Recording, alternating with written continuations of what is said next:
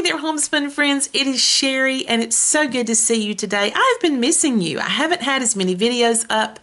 My life has been a little bit overwhelming at times. I've got a lot of balls in the air. Do you guys realize that I have 5 Facebook pages? I don't know what inspired me to do that, to have 5 of them. I have my regular personal page. I have my Homespun Wife page that so many of you have come here from that page. I have a scripture writing page. I have a Little Rose business page, and then I have a Little Rose group page that I operate for my team members. Those are my Facebook pages. And then I have my Little Rose business, and then I have my YouTube channel. Oh my goodness, it's a lot. It's a lot. So yes, things have been very, very busy.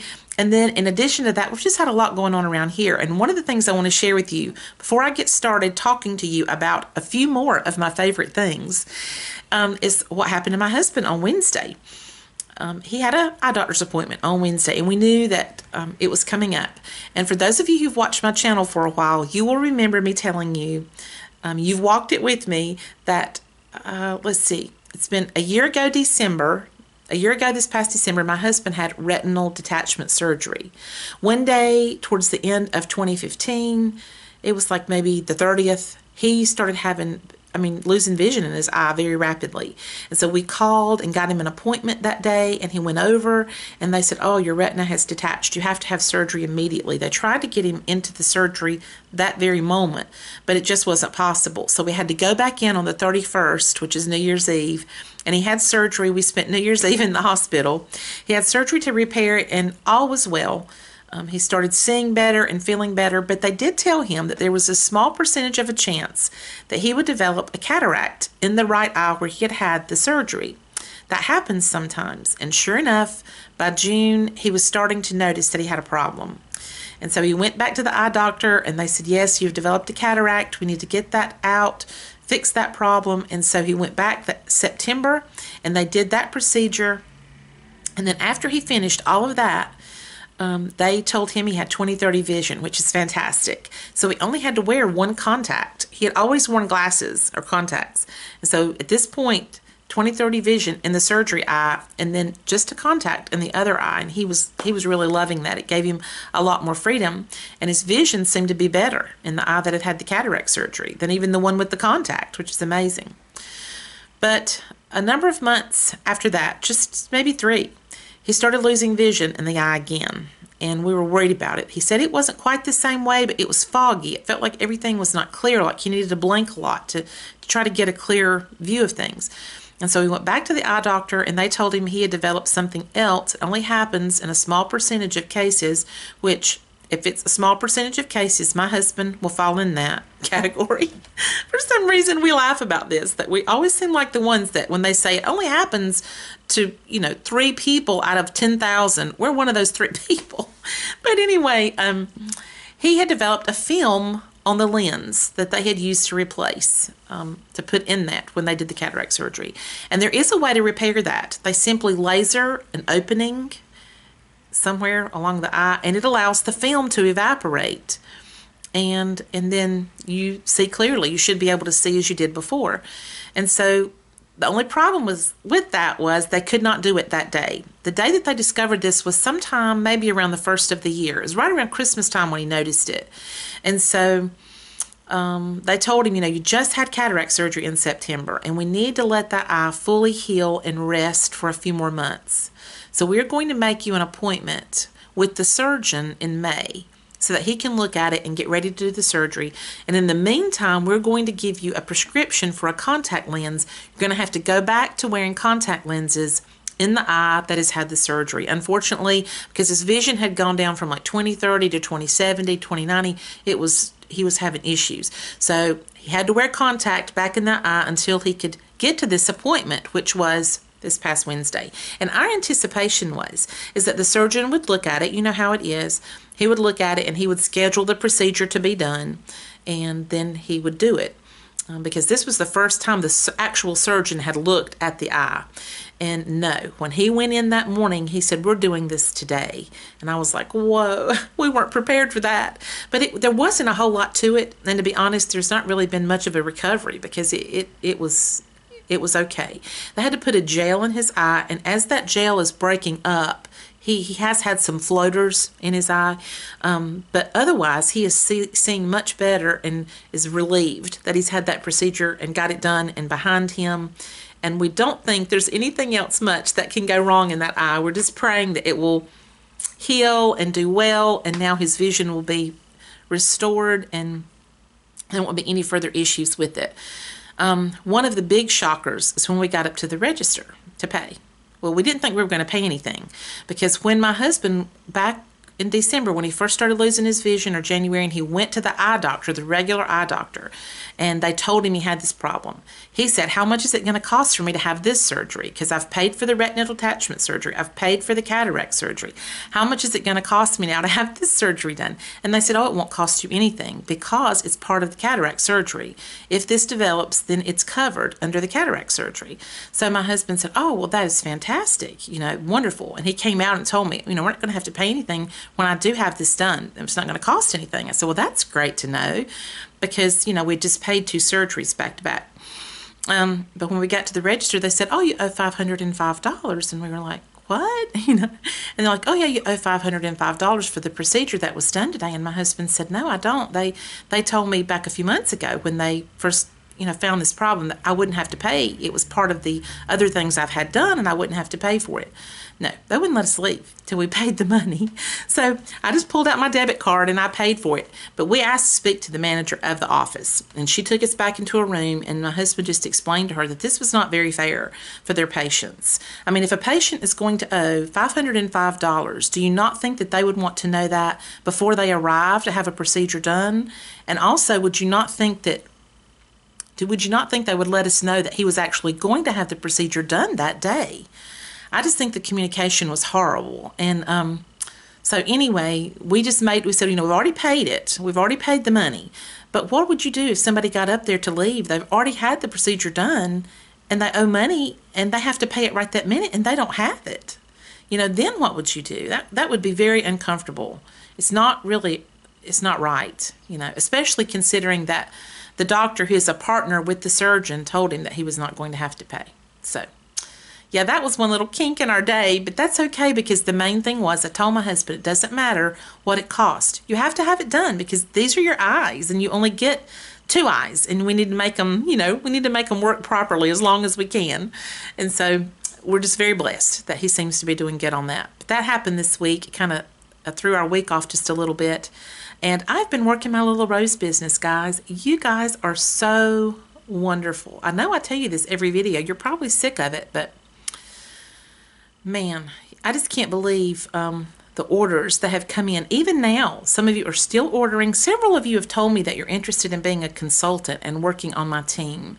And you might have questions. Just shoot me those questions by email, and I will be sure to answer those for you. Most of the questions that you're going to have, too, are going to be on my website. On my website, on the far right, you're going to see a place where it says, Become a Little Rose. And when you hit that, it's going to bring up a page that explains to you the things about becoming a stylist.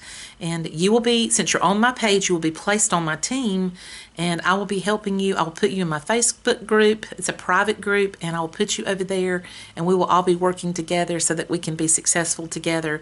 But anyway, I got a purple package yesterday, and so I can't wait to share all of those beautiful clips and things that I got with you, but I'm going to save that for another time. Today I'm going to talk to you about a few other of my favorite things. And the first thing I'm going to show you is not particularly something I love. I know that's strange. It's one of my favorite things, but I don't really love it. I'm going to show it to you. It's this Bragg's apple cider vinegar with the mother. And my husband and I, for the past few weeks, have been drinking this every morning. And how we do it, we don't do it straight. It's too strong. We take about a cup of juice or Gatorade, and I hate Gatorade. I don't really like it, but it works well with this to sort of mask the strong taste of the vinegar. And I love the grape. Gatorade is my favorite. So we pour about a cup of that, put 1 to 2 tablespoons. I would start out with 1 if you're starting out. And as you go along, you can work your way up to 2 tablespoons in that liquid, and then you drink it down in the morning before you have anything else to eat or drink. I normally am nauseated for about 20 minutes after I take that little combo. But then I start feeling better, and I just want you guys to know, I think this has really, really helped my body. I think it's been good for me in a lot of ways, and I plan on continuing to do it because they say, especially long term, you're going to have better effects the longer that you use it. And it's supposed to help with like cholesterol, blood pressure, blood sugar, and all other kinds of issues that you have. It's supposed to help with any kind of inflammation. And you know how I am. I have a lot of inflammation going on. So I've been drinking this every morning. It's been working well. It's okay. It's okay. But I love it, but I don't love it. There you go. That's how I feel about it. But I had to show you guys because it's really, really good for you. And if you just look up the benefits of drinking the apple cider vinegar with the mother, the Bragg's is the best, I've been told. And so that's what everyone has recommended. Now, along with my Bragg's for better health, I have to have something for my mental health. And that is this. These wonderful Lindor dark chocolate truffles. They are so good. And guys, we picked these up at Ollie's. Let's see. There's 20... Looks like there's about 24 in here. 3 of these makes a serving. I don't know. I can't eat 3 of them. It's way too rich for me. This is what they look like. And I just have one at a time. I guess we paid $4.99 for these, and apparently that's a really good price because we got them from Ollie's, and they don't have anything that's not a good price. But I normally wouldn't pay $4.99 for chocolate, but I think I was having a stressful day. And my husband saw these, and he's like, here, let's get this for you. I was like, well, it's $4.99. He's like, yeah, but you need it. It's good. It's good for you. I'm like, okay. So I must have been kind of stressed out. But they are really delicious, guys. And so try these if you get a chance. Oop, I dropped it. But try these if you get a chance. They are super good. That's one of my favorite things right now. Another one of my favorite things I wanted to show you is my new purse. Now, I told you guys in a previous video that my husband had taken me to the Vera Bradley outlet, and I had bought a purse. I was going to show you the receipt. Lost the receipt. Can't find it anywhere. Not sure what happened to it, but anyway, I'll tell you about the deal I got. The purse that I got is $70. I would not pay $70 for a purse. I know that some people that doesn't sound like much at all, and to other people it sounds like way too much. I understand that. But I love cloth purses, and I still have the very first Vera Bradley purse that I ever had is probably about 13 or 14 years old, and I still have it. I still have it. So a lot of these I let my girls borrow and use, and I get maybe one a year, and I keep them. And if they get too bad, you know, there's might have been 1 or 2 that I've just let go.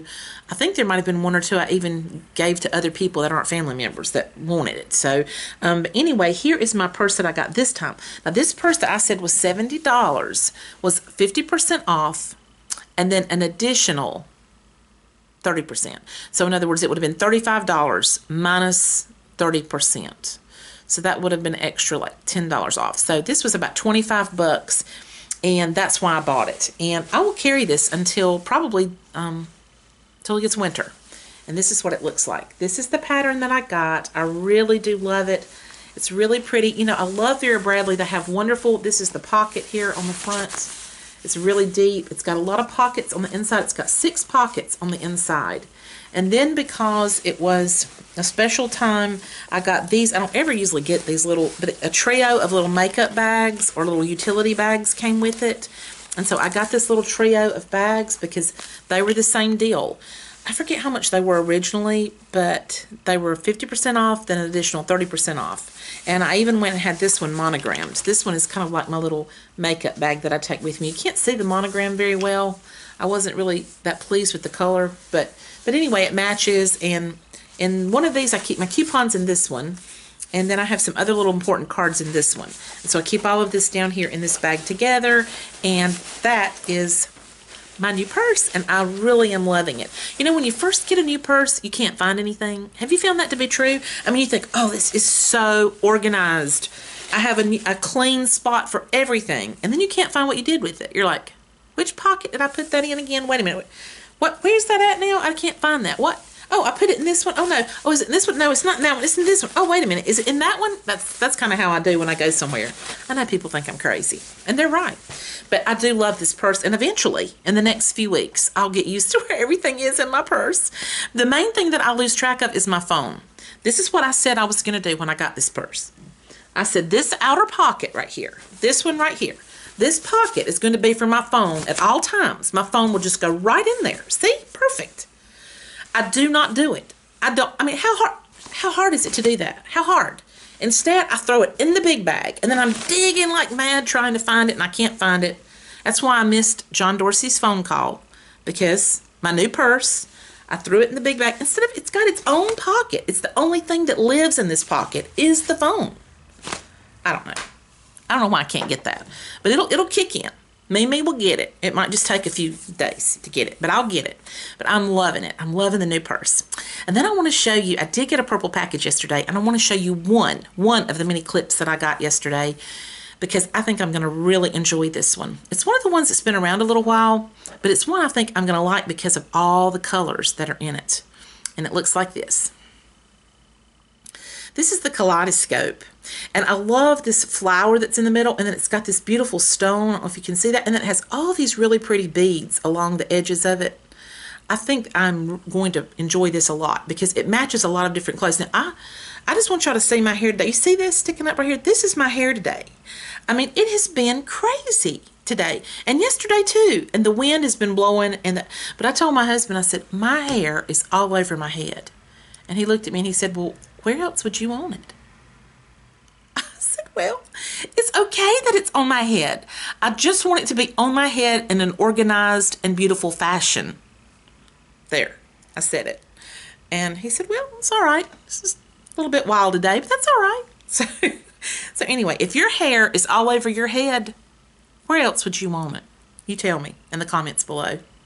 Anyway, but I did want to show you this really pretty clip.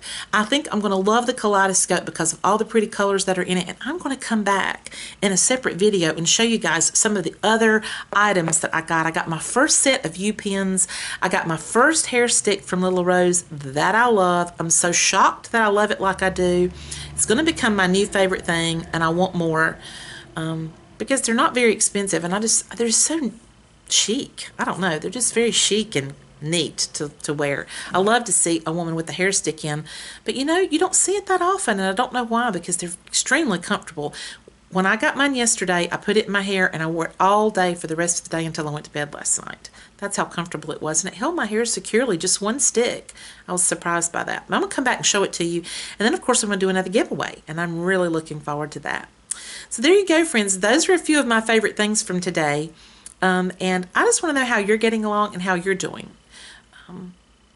As I'm thinking about the giveaway now, I'm going to ask you to do something for me. If you go to my website and you look around at all the different flexi clips that are for sale right now, let me know which one you think is pretty, which one you think would be a good one for me to give away in the giveaway, like which style. I mean, this is the kaleidoscope. There's a dogwood. Well, there's a ton of them. And if you go over there and look around, you think, oh, I love that one. I love that one. I love the cross. I love this. Then let me know which one you love, and that will probably be the clip that I give away, the most popular one that's voted for. How's that sound? I think that sounds really good. Friends, you know how I am. I just love spending time with you. I love chatting with you. You are important to me. When I don't get to talk to you every day, I really do miss you. I've been doing my scripture writing, and when I do my scripture writing, I always think about you ladies out there, because so many of you are doing it as well, and I need to bring my notebook out and let you see some of the scripture writings that I have been doing. They've been blessing me. But as I do that, I pray for you. I pray for you, and I care about you. And I look forward to seeing you next time. Bye.